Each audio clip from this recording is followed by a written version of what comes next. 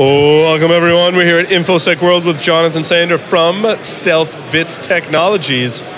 He's going to talk about security philosophy. So we're going to ask you some kind of interesting questions that, and you are now... you seem so enthused. Kind of interesting. They're kind of like interesting, but I think the interesting part is you're a philosophy...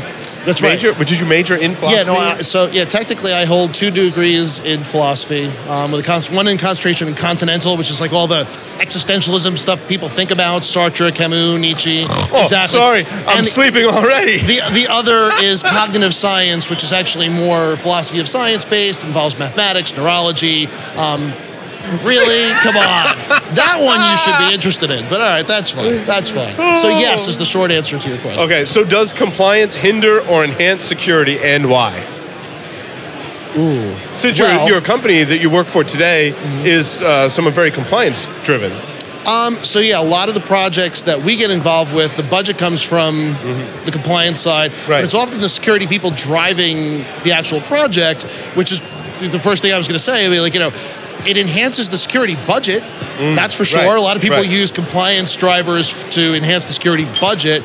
But I think a lot of times the mentality on the philosophical side, it erodes the right mentality for doing security well, right? Because people start thinking in terms of checklists instead of being nimble and actually dealing with the world as it's coming to you. Correct, yep. And that's so not even danger. so much good enough, just changing their perception in a lot of different, because a lot of people say, oh, well, compliance, yeah, people just think it's good enough, but it's deeper than that. Yeah, and you get events like the board will look at a CEO and say, you told me we were PCI compliant, how did we get hacked? Yeah, yeah. And like they connect these concepts that are completely divergent. Correct.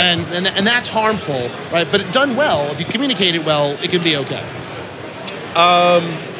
What is the most common trait among organizations that have suffered a security breach? They're not compliant? Once bitten, twice shy. Wow. Well, I mean, human beings always react strongly in the moment to whatever comes at them, right? So somebody who's been hacked, for the following 6 months, they become hypersensitive. They're probably going to buy a lot of software, which can be good for software companies, maybe not great for them in the long run. For their security program, right? Because the security program onboards a whole bunch of technology that maybe they don't use well, right? Or maybe deploy at all. I think they get a little bit of instant PTSD spike, right? But unfortunately, they forget about it after time, which is the typical human reaction, right? Big and then tapers off over time. Right? That's it. That's an interesting common trait, is that hypersensitive and then like back to some level, maybe not where they were before, but some level. I'm going to do P90X. I dropped 40 pounds. I'm going to eat Doritos every day again a month later. This is that's human, right? What can we do to make certain security is a consideration when implementing a new product or bringing in what was the beginning of that question again? What can we do to make certain security is a consideration when implementing a new project, I should say, like in your IT organization? Well, I mean, that's easy, right? Invite the security people to the table.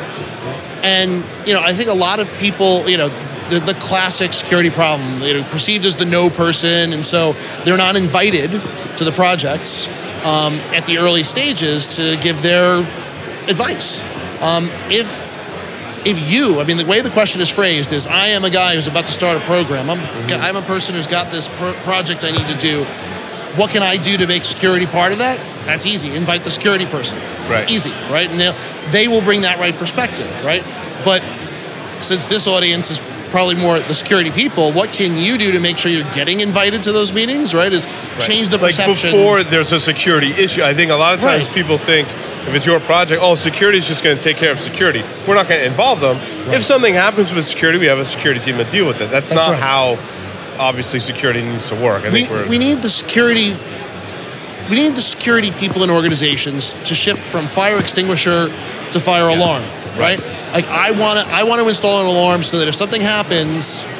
And not to say that security is all about monitoring and alarming, it's purely an analogy, right? But the idea is that I want to be proactive and think about this ahead of time and make sure my program is wired up to have security as part of it, instead of, oh my God, security has just harmed my program. Let me go get the fire extinguisher, i.e. security dude, to extinguish this problem that I probably could have prevented with better wiring up front. Right? Absolutely. Yeah. Jonathan Sander, thank you very much. Thanks, Paul.